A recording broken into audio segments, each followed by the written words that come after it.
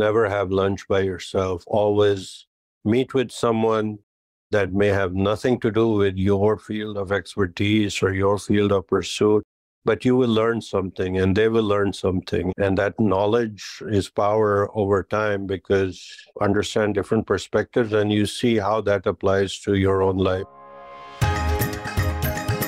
Welcome to the Indianness podcast, a show about leaders of Indian origin who have overcome challenges and worked with dedication to ultimately achieve success.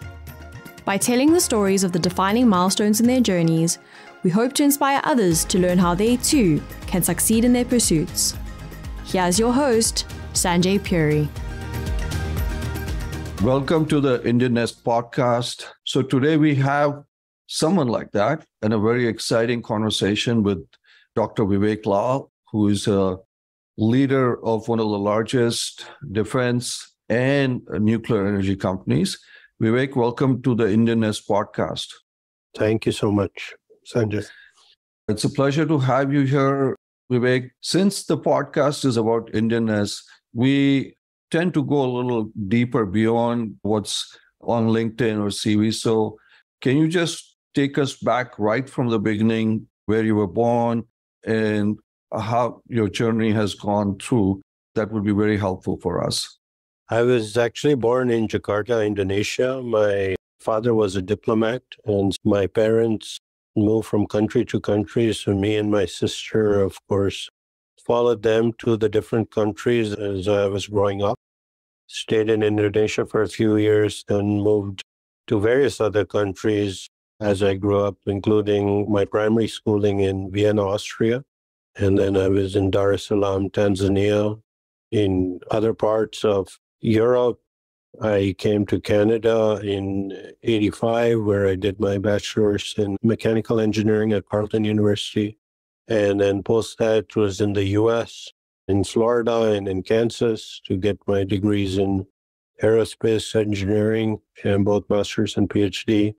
And then I also did an MBA in finance. So it has been a journey of staying in different countries, different locations. Along the way, I picked up 5 languages, and I forgot most of them as well, because if you don't use it, you lose it. But it has been an interesting journey, 3 years at a time, growing up in these different countries and cultures. But the one thing that it taught me is how to adjust in different cultures and circumstances and different education systems. So a large part of my education was in the British school system and then later in the American system. So I saw various differences in that itself. Wow. Moving from different school systems, Vivek, building new friends, again, changing languages. That must have been pretty tough because you have settled in with a certain clique or certain group of friends. How was that? As you said, it was difficult, but you did it. But how was it? Yeah, in retrospect, it's really benefited my life and career to have had those adjustments. They are difficult, especially this all happened in an era where we did not have the internet and the connectivity that we have today, where you can keep in touch with old friends and new ones across continents and countries.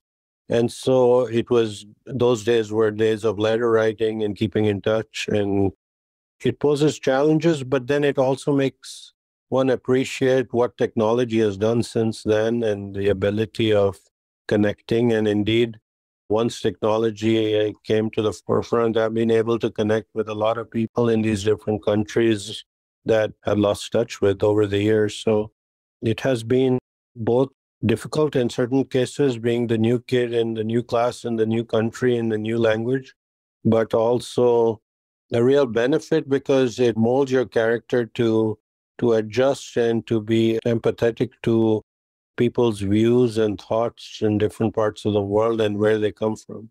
That's a good point, being able to adjust and be empathetic to different viewpoints. So growing up, you were never in India, really. I did live in India for brief periods of time, but fundamentally grew up abroad. Wonderful. And you're talking about the pen pal days and how now technology has changed. Facebook, LinkedIn, as you said, allows people to really get connected to each other. And that's been a big change. But then talk to us a little bit about the journey that led you to where you are today. You don't see, Vivek, too many, at least not too many Indian Americans who are running large defense or nuclear companies.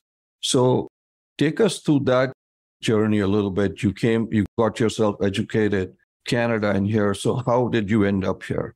That's a great question. I've always had a passion for airplanes ever since I remember being a young boy, age 5 or 6. And at the time I was in Vienna, Austria, but I'd look up in the sky and be enamored and very surprised that such a massive airplane would actually stay in the air and fly. And so it was that passion and that drove me towards the kind of education that I sought. I did my bachelor's in mechanical engineering at a time when it was not very popular to do mechanical engineering. People had started to look at computer engineering and other more advanced types of engineering. But my passion was aeronautics, and most aeronautics areas were under the ambit of mechanical engineering departments. And so I started there, and the passion continued to grow. And therefore, I did my master's in aeronautical. I also had the opportunity to train as a private pilot. And because, again, without experiencing flight, it's very hard to be a designer and understand the engineering from a user's perspective. So that passion continued to grow, and that's why I continued to pursue degrees. In my doctoral work, worked with NASA Ames Research Center in some of the things that I was doing in turbulence modeling at the time. And I stuck to it career-wise too, whether Raytheon or Boeing or Lockheed, General Atomics, but that has been a common thread in my career. So the passion for what's up in the sky, the planes and aeronautics, which at that time, as you said, was not as popular under mechanical engineering. And then obviously you moved on to different companies and different parts of your career. But you also ended up in India with one of these companies. Vivek, how did that happen? Yeah, so that was at Boeing. I had this opportunity based on my mentor who suggested that India is a growing market. And because obviously being from Indian origin, this is an area of potential significant growth. This was in the early 2000s. I was actually in engineering at the time. I had no idea about or no plans to get into the sales and marketing pieces of this. But after that inspirational conversation, I thought it'll be new learning. And so for a couple of years, I learned brand management, economics, and areas that I was not that familiar with. And as I mentioned, I did an MBA with a concentration in finance. And that all led me to being sent as an expat to India. What was supposed to be a 3-year assignment, I ended up staying there 11 years because there was such growth in commercial aircraft as well as defense aircraft, and the whole space area was also opening up. So it was really a growth time, and US-India relations were warming up post the civil nuclear agreement. And it was a great time to be on the ground floor of some of and putting in those seeds that have since then grown into a flourishing relationship between the two countries. You're absolutely right. So how was it going from here? This is something I get always fascinated, having worked here and then spending time there. How was that experience for you? Yeah, initially it was quite a change living in Seattle and then moving to Delhi. And this was in the early 2000s. And with 2 young kids who were born in Seattle and moved at the age of 2 and 6 months over there. So circumstances, of course, very different. And it took maybe 6 months to a year to get adjusted to that system and that environment from multiple perspectives. But I think just the energy and the buzz around the fact that this is going to be an important relationship between US and India and an important dimension of that relationship that kept us going. And certainly the family also started to enjoy it. We started enjoying it to the extent that a 3-year assignment ended up being us living there for 11 years. So Wow. it was quite a positive experience for us. And you indirectly referenced the US-India relationship, and you played a key part in the defense aspect of that relationship. How has that changed? Because you, as I said, have played, in my opinion, a very instrumental part. If you go back to the time that you landed there in Delhi with Lockheed, and today when you look at it, how do you visualize that? I landed there with Boeing at the time. Sorry, Boeing. The relationship has really grown, Sanjay, over the last 2 decades. Now there's over $21 billion of trade. There's a lot of mill-to-mill exercises. I think the largest number of mill-to-mill exercises occur between US and India now. There have been foundational agreements being put into place. The level of cooperation and trust has increased multiple fold. The strength that we started with was the people-to-people ties in the early 2000s, but that strength has been multiplied several fold with the fact that there has been a natural convergence of not only the people-to-people ties, but the business ties. I think of it in terms of 6 stakeholder buckets. It's the political spectrum, the bureaucratic spectrum, the academic spectrum, the industry spectrum, the communications and media spectrum, and then finally the end user of whatever cooperation you're trying to make. And if you look at all of those buckets of stakeholders that are involved in the relationship, it has grown multiple fold. So the 6 buckets are really doing well, and the trade, as you said, has grown. The relationship is now on a track, which no matter who is in power is going to continue to grow, Vivek, from your perspective. You had a tremendous journey. You worked with some of the biggest defense companies, Boeing, Lockheed, and now you are with General Atomics. But there must have been some, I wouldn't call them low points, but some challenges along the way. Can you just talk about them and how did you get through them? Was your Indianness or your having that ability to move from place to place, was that helpful? Can you just talk a little bit about that? Yeah, absolutely. I think the bilateral relationship between any 2 countries or entities, they obviously go through its ups and downs, but the fact that there is an overarching resilience to make it work enables one to find solutions. So sometimes the English language and its use and its connotation for different countries mean different things. What I found in my journey is that a lot of these challenges that one can face in terms of getting people aligned, in terms of resolving conflict, is just a matter of education and a matter of persistently explaining different points of view. And that requires a lot of patience and perseverance. And that, of course, came to me relatively naturally because of my upbringing and background, where you do take the time to understand different cultures, different perspectives, even though both sides are speaking English, but they're coming at it with different thoughts in their mind. So to be able to iron out those differences when they do occur requires a lot of education. And the one common thread I've seen, no matter which countries I've dealt with, is the more time you spend in a patient way, the better the outcome, especially when you run into difficult circumstances.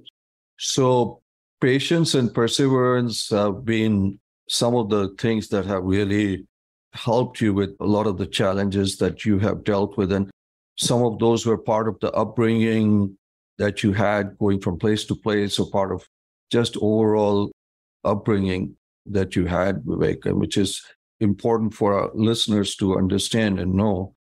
You are with General Atomics, which obviously is one of the leaders in unmanned. The defense industry has changed, moving more towards autonomy. What are your thoughts at a high level in terms of where you see the industry going for people who are following this? Yeah, I think you said it just right, Sanjay. Autonomy and unmanned is the way of the future, not only with defense applications, but commercial applications as well.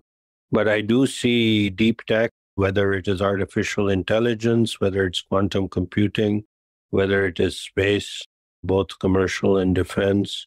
These are some of the areas that are going to define the future, and not any of these in their isolation or vertical stack, but more as a multidisciplinary optimization issue that going forward. And so I think some of the solutions and some of the platforms and services that will evolve over time will actually take into and factor in all these pieces that we talk about. And so I think it's a very exciting time we live in. I think a lot of work is going on, a lot of investments are going on in these various areas and a lot of fundamental technology areas. Semiconductors, for example, that's also the backbone of a lot of what we are talking about. And to build resilient supply chains, we've seen in recent years how that has become such a significant issue. And so like-minded countries staying close together. We've seen the formation of things like the Quad and how they are working together in certain areas of technology and sustainability.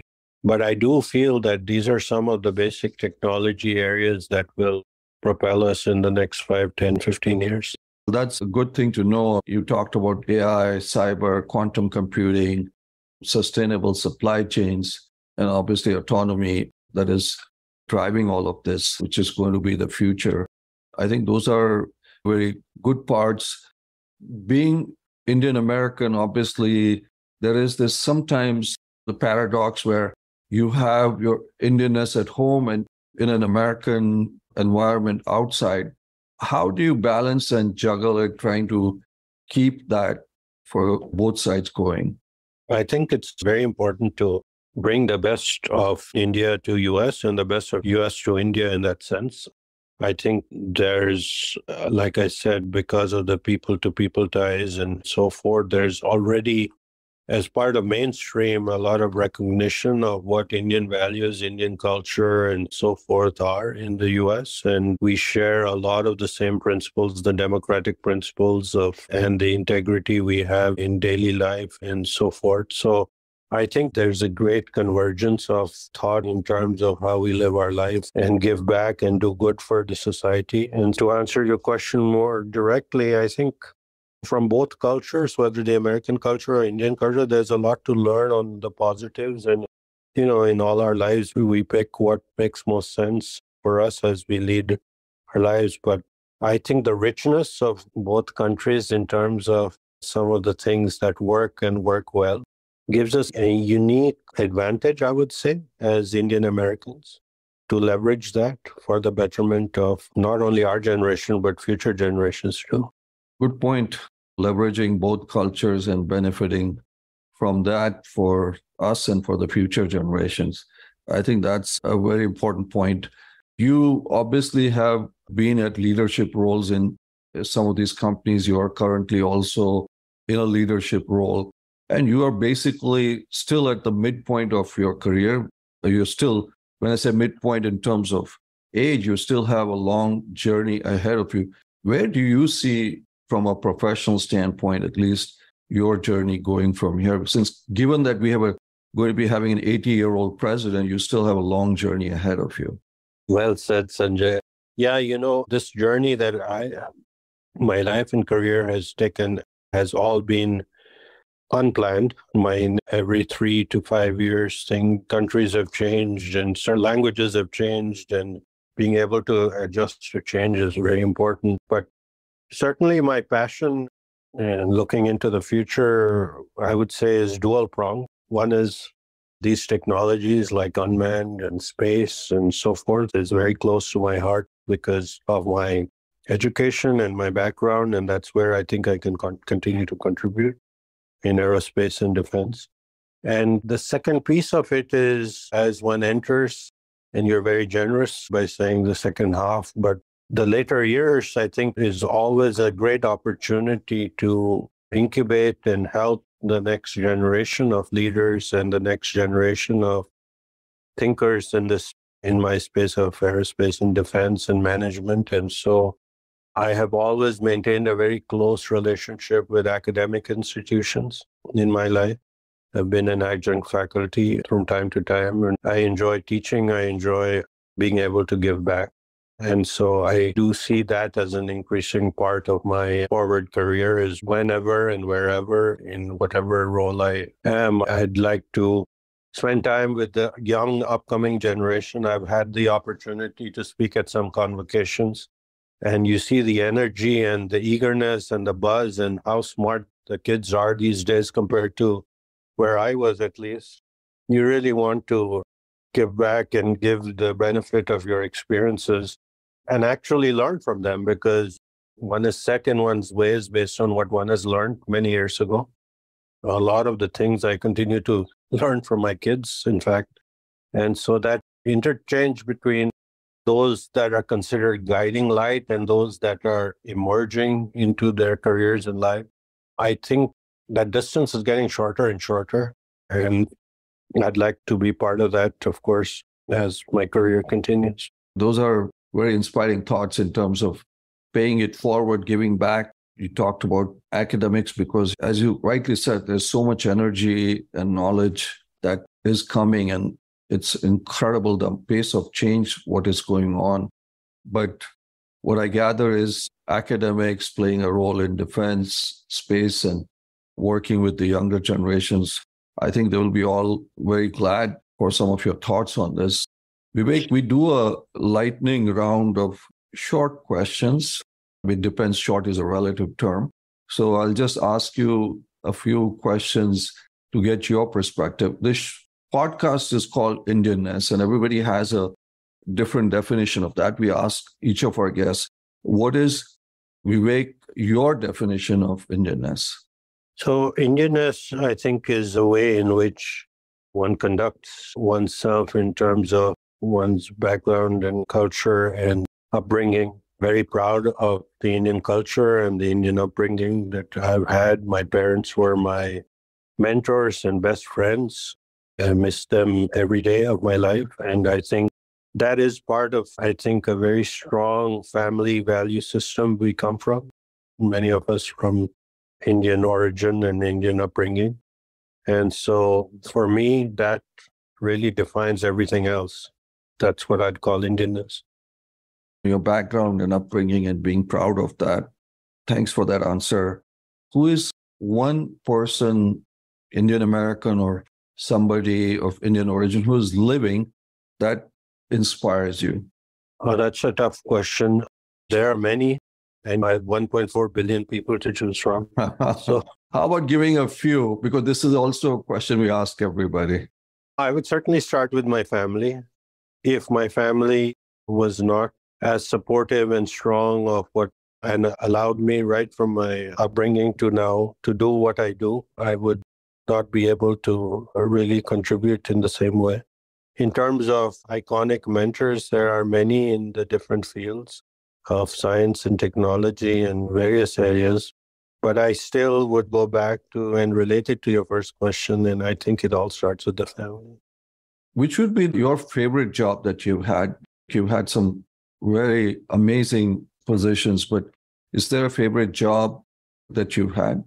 I think my current position would be my favorite simply because I'm able to bring in business aspects, technology aspects, international aspects, global issues in science and technologies. I'm really very thankful for kind of the role that I have and where I can contribute, and more importantly, continue to learn, because as I went through my education process, it was very clear to me that the more degrees I got, the less I felt I knew, because the more you get deeper into it, you realize, oh, I really don't know a lot. So that ability to learn is very important, and I'm very happy with the ability to do that in my current role. Well, I think part of your success is also your humility. So, Vivek, what advice would you give your younger self that if you could go back in time, what would be the advice, let's say 20 years ago or 30 years ago when you were starting your career? What advice would be valid for you?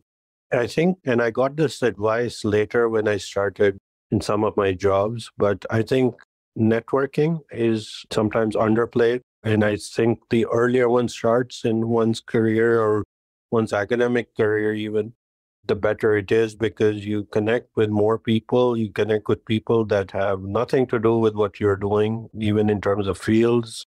But it just increases your knowledge, increases your network. And so networking, I would say, is probably one key learning that you can't, overestimate. This is something that you definitely need all your life. And it results in not necessarily knowing a lot of people, but it results in you enriching your knowledge and your base of perspectives. And so I think that is what I'd point to. So you mean, as a lot of people say, it's important that what you know, but it's also important who you know. But what you're saying is it really helps you from a knowledge perspective for reaching out to multiple people in different fields. Is that what you're saying, Vivek? Yes, exactly. One of my early mentors told me that never have lunch by yourself. Always meet with someone that may have nothing to do with your field of expertise or your field of pursuit, but you will learn something and they will learn something. And that knowledge is power over time, because understand different perspectives and you see how that applies to your own life. Never have lunch by yourself. That's a very good thing, because I was going to have lunch. Maybe I need to call somebody up because it's about after this, it'll be lunchtime. But that's a very good point. Never have lunch by yourself. Bigger thing is make every opportunity to reach out and meet different people. That's very good to know, Vivek. Thank you so much for taking the time. Thank you for your insights to providing folks who are truly inspired by your journey to follow up. So thank you for being on the show. It's an honor and privilege to be with you, Sanjay. Thank you for your time. Thank you. Thank you for listening to the Indianness podcast. If you enjoyed this episode, please leave a 5-star review and subscribe to enjoy future inspirational stories.